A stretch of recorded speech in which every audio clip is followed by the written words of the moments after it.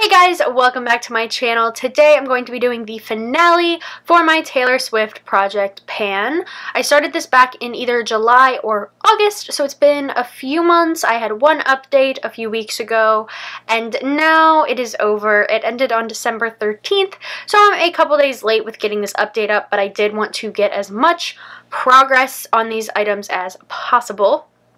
But I'm basically just going to show you the things that I used up, the things that I didn't touch, and everything else in between. So let's start off with what I was able to finish during the project. So the first thing I finished, I actually showed in my last update, and I have since thrown it out, and that was the Becca First Light or Backlight Primer. It's the purple one, and I pretty much just said that I don't really love glowy primers, so it was kind of wasted on me and not something that I am that interested in repurchasing. It wasn't as bad as the other one in that range, the like more bronzy champagne-y toned one. It wasn't as bad as that one, but it just was not my favorite product ever, especially since I do have oily skin and I just don't need that kind of luminosity in my primers. The next empty I am super excited about, and that is the L'Oreal Pro Matte Infallible Pro Matte Foundation. This was and still is one of my favorite foundations, especially as far as drugstore foundations go. I just really love this.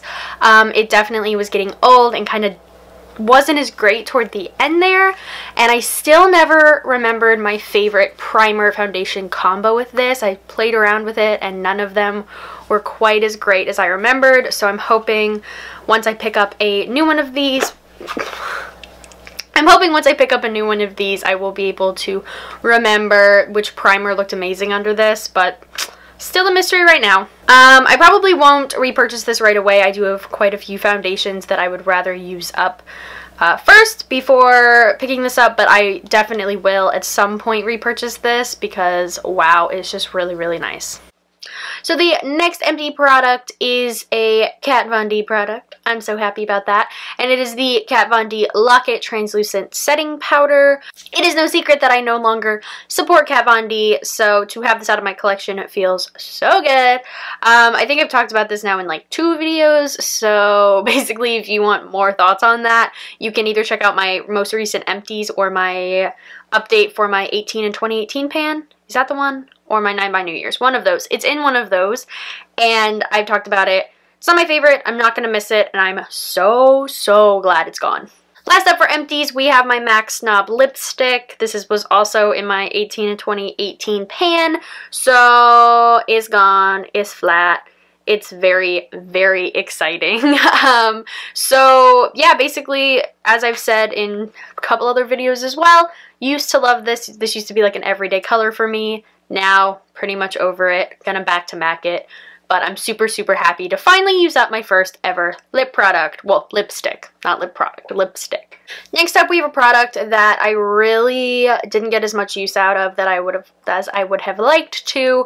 But, I mean, I did use it, and it's now become like my exclusive toe color, or pedicure color. So it's just the Deborah Lippmann My Old Flame nail polish. I still really like it. It still works really nicely, so I don't feel bad keeping it. And yeah, I just kind of wanted to use it as my red product, so I didn't expect to use it up because that's a lot of product. But yeah, I do really like this, and I will be keeping it because it's just really nice. Then we have the red lipstick I chose for this pan, and that is the Sephora Collection. What are these called? I always forget what they're called. Cream Lip Stain in 01. It's just a really nice red color. It's what I have on right now, and it's basically been the red lipstick that I have worn throughout the season, which has been really nice, but the product sticks to the sides of this, so I really can't tell where I'm at with it. So basically, I'm not going to throw this out or anything, and I really can't tell where I'm at with it. It doesn't get as much product on the applicator as it used to, which is a good sign. But I won't be tossing this or anything, but I probably won't be throwing it in another pan unless I do another Taylor Swift pan. But as of right now, it's a good lipstick. I like it. I do really like the formula of these. They're very comfortable, and I will continue to use it for sure. And the other lip product I had in this pan was my MAC Viva Glam Gaga lipstick. I don't think I touched this throughout the majority of this pan. It's just not a color that I reach for anymore. I really don't think there's any progress on this, so that's a letdown. But when I think this is, yeah, this is in my 2018 pan, and at the end of it I definitely will be back to MACing it just because I don't use it and it's just not worth having in my collection, collecting dust, and I've had it way too long. We have a couple products that I will now be getting rid of. The first being the Cover FX, what are these called? Custom Enhancer Drops in Moonlight. I did use a decent amount of it. I don't know if you'll be able to see, but I got like a little bit further. The dropper on this sucks and basically clogged and can't be used, so I just kind of had to like wipe it on. It was really annoying to use. I mixed this in with my primer in order to like add a little glow, though I don't love glowy primers as we've talked about, but I just needed a way to use this and it was fine.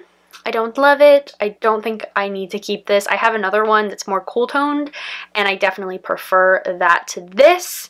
This is not my thing and I'm gonna get rid of it. Same basically goes for the Milk Cooling Water. This is just a deluxe size sample of it and I just have no use for it, pretty much. I brought it down to Florida with me. I didn't use it in Florida. I don't want to use it under my eyes because I find it kind of weird and slimy.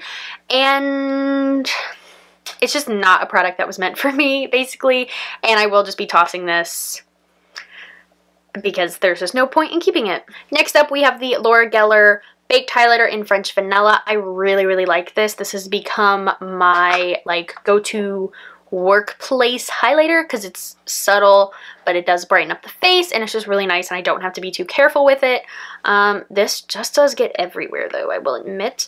I don't think I have that much progress on it at all. Like I haven't made any kind of noticeable dip on it, and yeah, I have used this like every single day that I've worn makeup, but it's just not a product that's moving that fast, to be honest.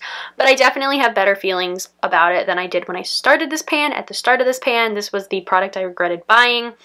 My should have said no product, if you will.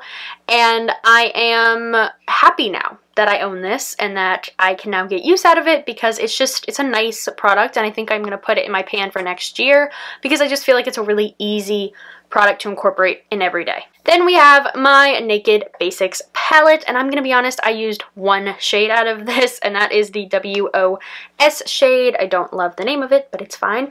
And yet again, I don't even think I have a noticeable dip on this. No, basically looks like everything else, but I do use this shade right here to set my primer every single day on my eyes, and that's pretty much all I've used this for. I'm gonna be honest, I didn't reach for this as much as I thought I was going to.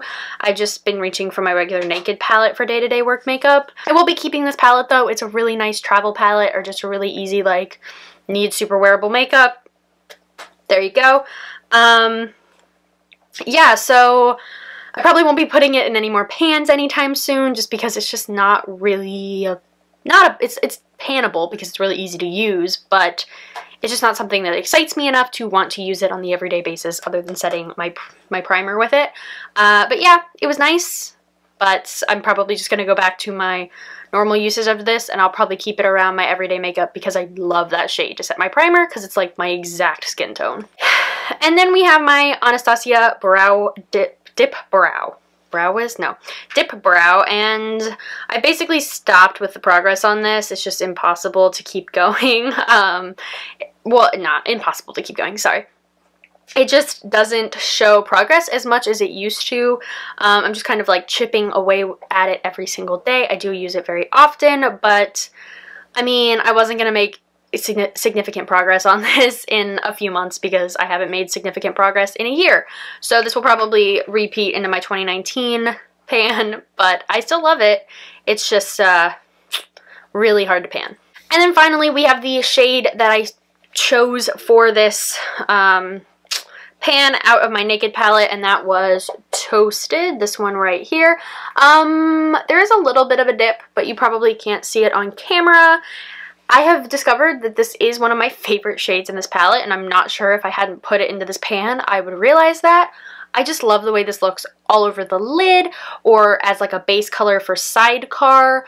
I just really enjoy it. They are it's just a really nice, easy color to incorporate into any eye look, and I've been using it like crazy, but unlike the other shades down here that I have already hit pan on, this did not have too much prior use, so it's taking it a lot longer to pan, and I probably won't hit pan on it, but I have discovered that I do love the shade. So that was my Taylor Swift Project Pan. I have loved doing this. I love Taylor, and doing a pan inspired by her was just so much fun. I love panning. I love Taylor. It was a match made in heaven, and yeah, I obviously didn't do too well in progress, but I am happy that I was able to get out some of these products, just because some of them have been around for quite a while, and it also reminded me of some stuff that I didn't think I liked that much and realized actually has a pretty nice place in my collection.